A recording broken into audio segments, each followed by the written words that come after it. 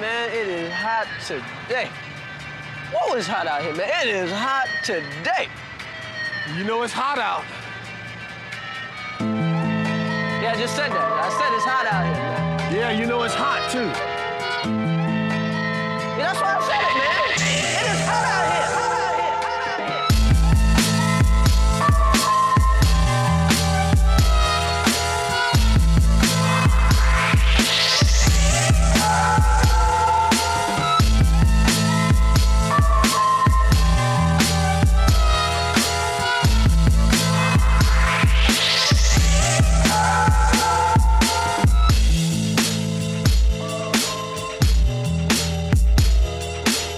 What better way to start our tequila tour than here in the agave fields of Jose Cuervo?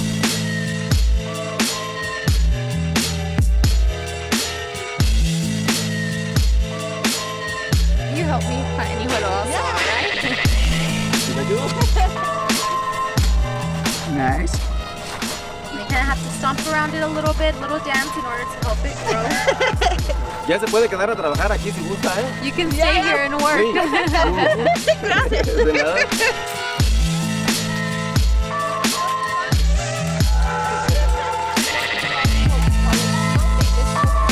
Guys, I'm going to try my machete skills here on this agave plant. We are going to remove the heart of the plant, or the, what do you call this? Cogollo. Cogollo? We're going to remove the cogollo so that all the sugars are concentrated in the piña.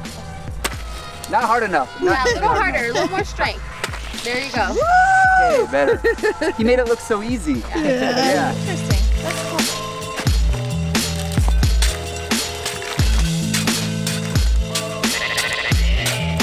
We just cut open the agave and we have the heart, the piña, on the ground here. He's gonna cut a little piece for us to try. The flavor is not as sweet as you would think. It's a very tiny bit sweet.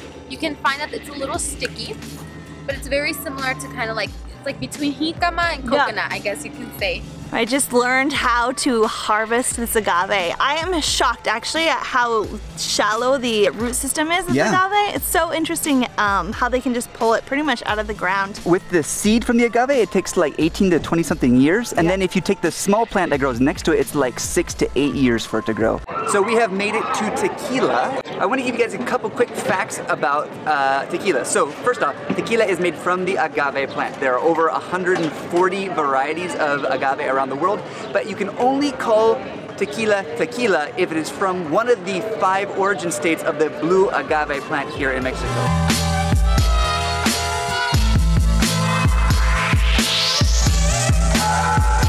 Something that we just learned that I really like is that this town, Tequila, is one of the 7 magic towns here in the state of Jalisco. You guys have seen one of the magic towns that we saw in Michoacan, and now we get to see another one. This is the legend of tequila. The goddess Mayawe and her lover ran away from home and turned themselves into plants to hide from their grandmother. The grandmother found out, sent lightning down to destroy them. They were replanted and grew into agave plants, and that's where the agave came from, basically. But in real life, back in the old days before the Spaniards came, the natives would eat the agave that had been struck by lightning, and it had cooked the sugars and fermented, turning into sort of a agave wine. And then the Spaniards took that and distilled it into tequila, and that is where we actually have tequila from in its origin.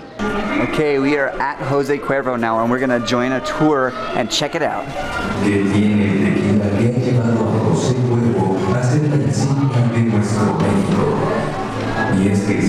at Jose Cuervo, this is where they get all their agaves. They pretty much take them straight from the field and they drop them off here, about 100 tons a day. That is a lot of agaves. Then they take them by hand and put them inside the machine. What we also learned is that 50,000 liters of tequila is made at this factory alone daily. That is a lot of tequila. This is the oven where they put the agaves in and they bake them for, I think she said 36 hours. And then a lot of them, they cut them open because they're very dense, but they need to get to the heart of the agave.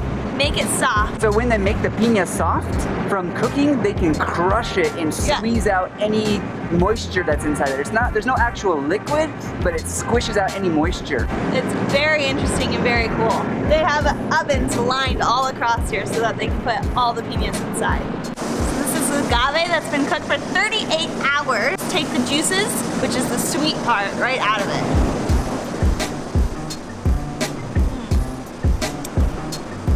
Okay, I like this, I think, a lot. Yeah. It's so delicious. It's really sweet, soft, tangy. It's like, I don't know, like she was saying, agave nectar. This is where that would come from. So it's something that I think I would have with a cup of tea, you know? It tastes almost like a soft cookie. Yeah, that you put honey on her.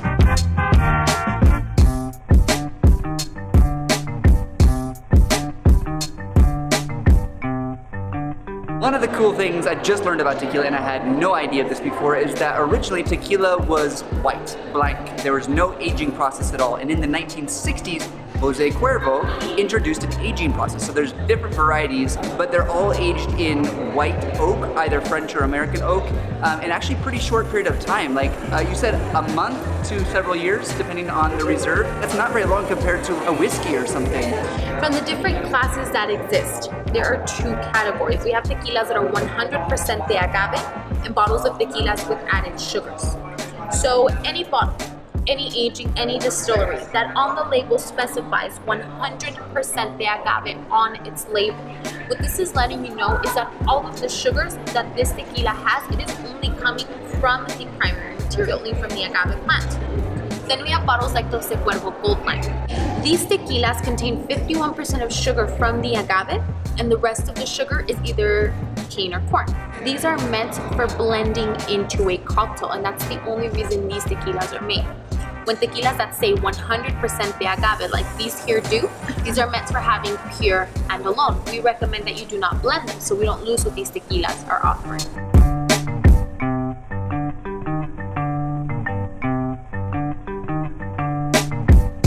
Now, all of the tequila that we're aging in here, all of the barrels that we have around are basically the Reserva de la Familia, which is our premium line brand. It came out in 1995, celebrating a 200-year anniversary. Every single year, they only make 10,000 bottles of this tequila, and it is our premium line, our 100% best tequila that we have. We are in La Cava de Familia de Reserva, the family reserve of JOSE CUERVO, and this is a pretty special area. Not everyone gets to come in here, and I'm really excited because I'm drawing my own family reserve of tequila direct from the barrel. Okay, ready for this? Wow. Not bad at all. Yeah, man, the flavors imparted from that white oak over 6 years. I am now a fan of tequila, but unfortunately I can't afford this on my own, so we have to come here and work with JOSE CUERVO. We have left the family reserve and we've come up here to the bar to enjoy a little drink before we actually head off to lunch. I did want to share something with you. The family reserve, which is aged for 6 years, goes for about $200 a bottle, which means I'm holding about $60 worth of tequila in my hand.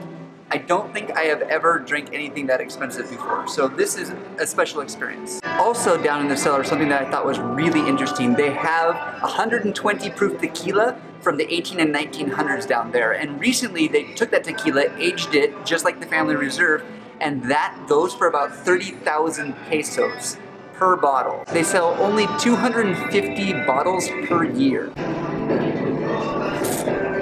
I'm enjoying this way too much. Look at this garlic.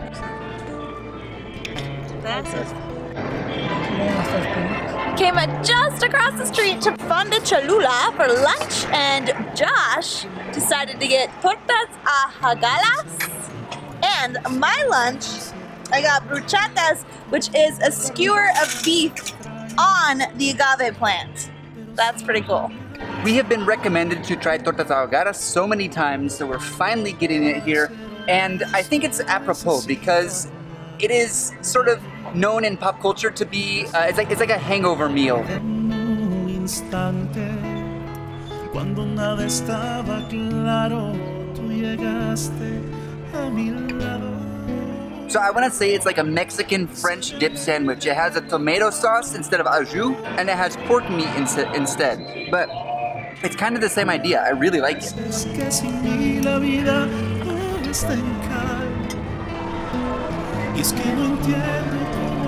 We have come to the last stop on our tour of tequila, to La Cofradía. It is a tequila factory just outside the city limits of Tequila. One thing that's really cool, we just learned that tequila basically means in the original language, a place where you get cut by the rocks, something like that.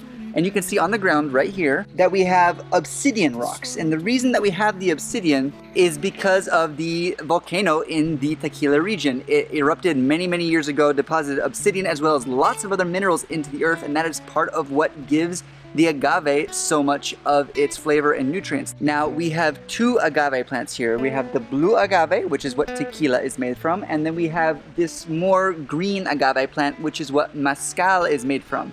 And further off into the sunlight, which you probably can't see because it's blown out, is all different types of agave plants. We mentioned before over 140 different varieties of agave plants. Para ser honesto, necesito de tu piel.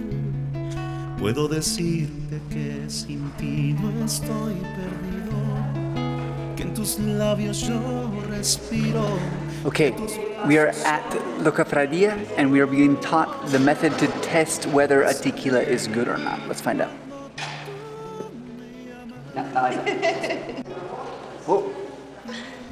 We're tequila. You smell like tequila. I need you to do like this.